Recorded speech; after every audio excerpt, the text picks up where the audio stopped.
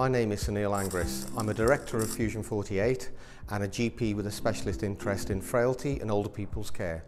Our project is targeted at social care workers who provide the support in home environments for those who are living with frailty.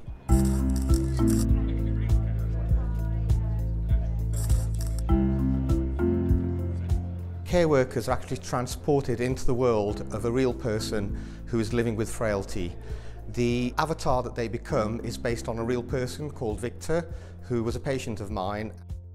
The person has to make all the decisions that a person living with frailty has to make doing everyday tasks in a home environment. Care workers find it really difficult to develop empathy. They may well have sympathy with the person that they're looking after, but they don't really see the world from their perspective. The care worker is literally walking a mile in that person's shoes and sees life from a very different perspective. Care workers who are responsible for providing care to support them are often people who can't access vocational training very easily. Our solution is aimed at providing cost-effective training in the workplace where people can access it at their own pace and in their own time. And it was based on a real patient as well, so it's not a theoretical avatar.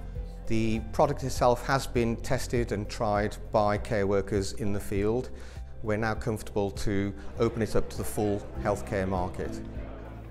How did UFI help us to do this?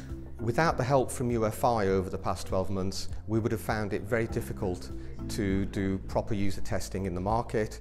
Thank you very much for listening.